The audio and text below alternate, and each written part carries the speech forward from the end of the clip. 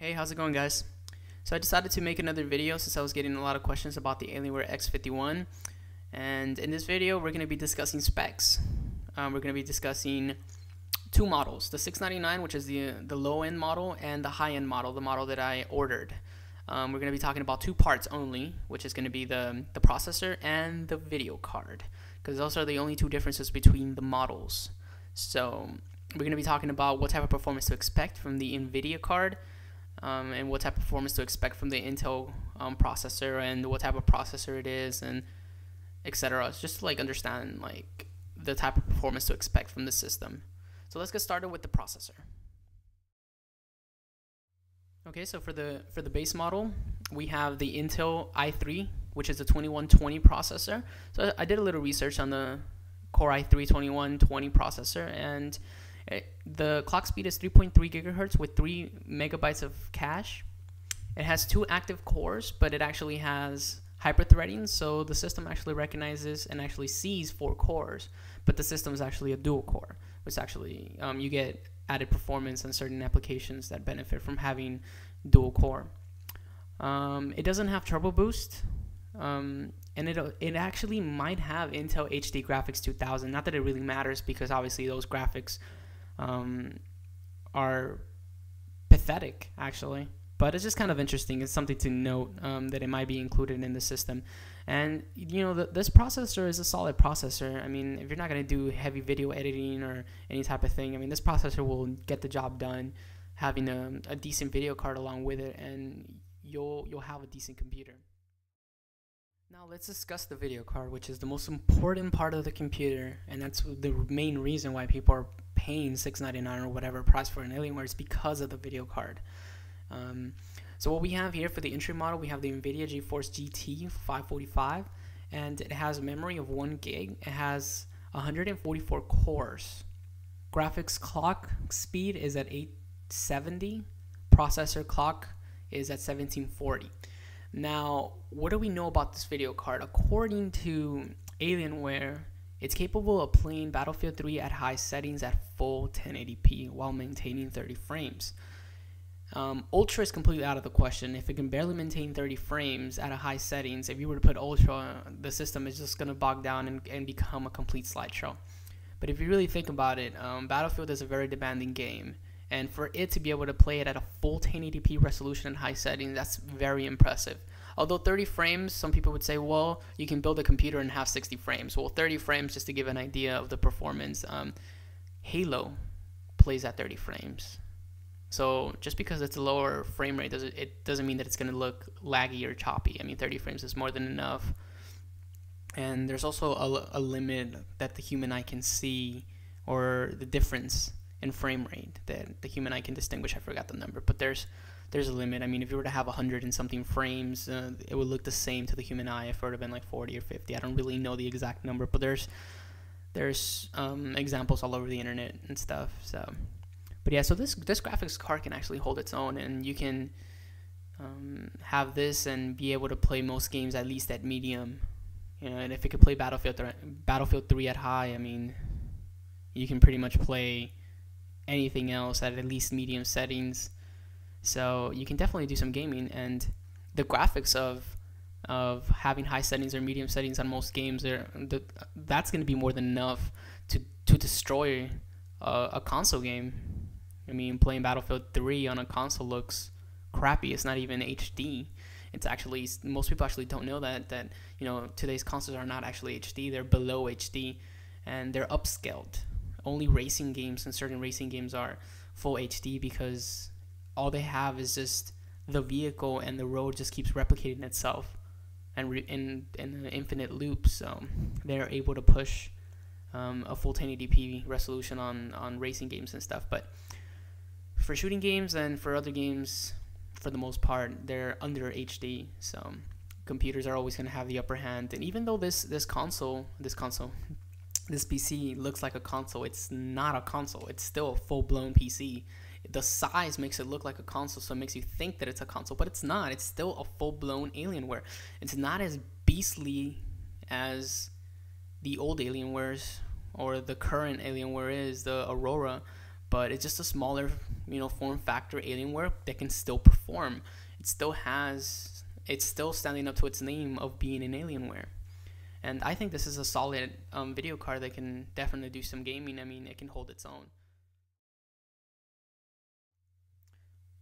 Alright, let's move on to the high-end model, which is 1149. It comes with Intel i7 quad-core, 8 gigs of RAM. It comes with an option for a Blu-ray player. It has 1 gig of RAM using the Geforce GTX 555 video card.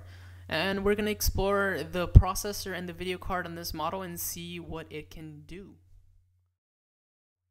Okay, so the processor in this system is an Intel i7 2600 quad-core processor.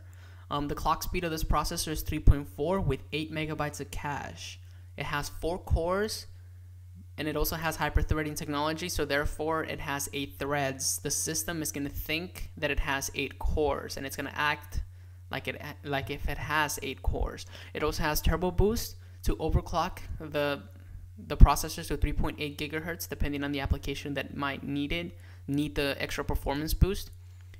It also might have Intel's HD Graphics 2000, which may be included. Again, this is not really important. It's just just in case if somebody needs to know whether or not if it's going to be included or not. Also, another thing to note, this is actually the same processor found in the 27-inch iMac built to order, which is over a $2,000 computer. So, yeah, it's just something to note that you're essentially getting the same processor that people are buying on a $2,000 Apple computer. And well, we all know that Apple's computers can be more expensive because of the design and the materials that they use in their computers and stuff. So yeah. But let's not get into any Apple versus Windows debate, at least not today. Alright, let's move on to the star of the computer, which is the Nvidia Geforce GTX 555. Well, it actually has exactly the same RAM, 1 gig. It has almost twice as many cores, hence almost double the performance.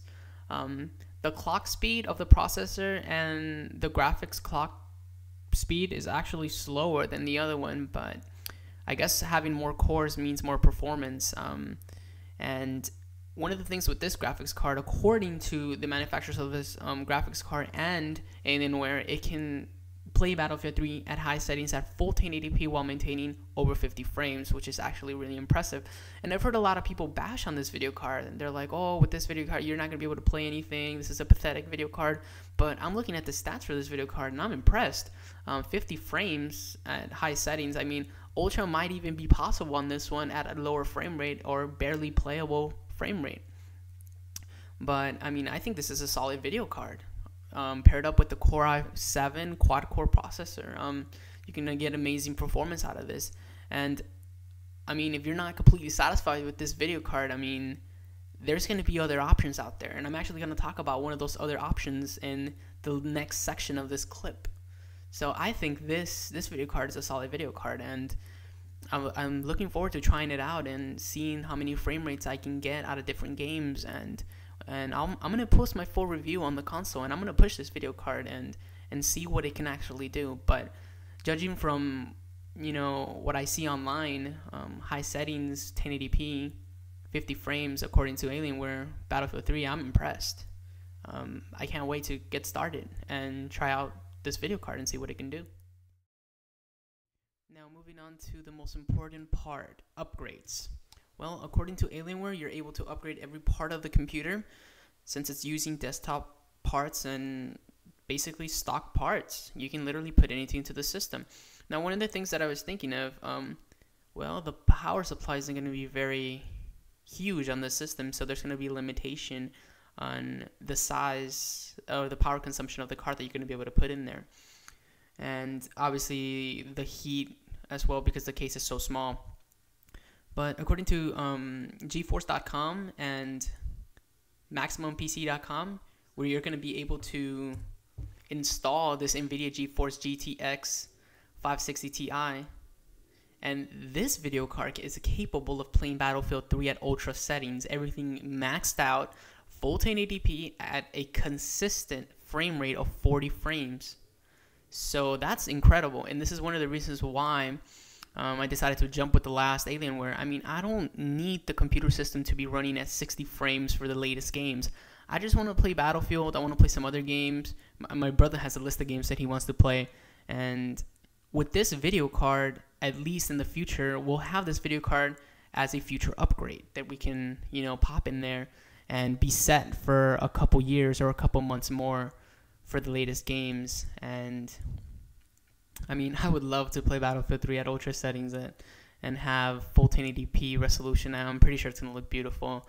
And as time goes on, I'm pretty sure there's going to be other upgrades and other things that Alienware are going to, you know, certify for their system or say that it's okay to, you know, put into the system.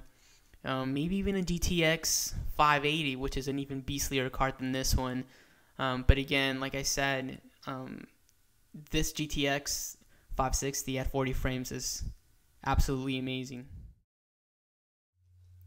Thank you guys so much for watching this entire video. This video was really long, and I was just basically talking through the whole thing.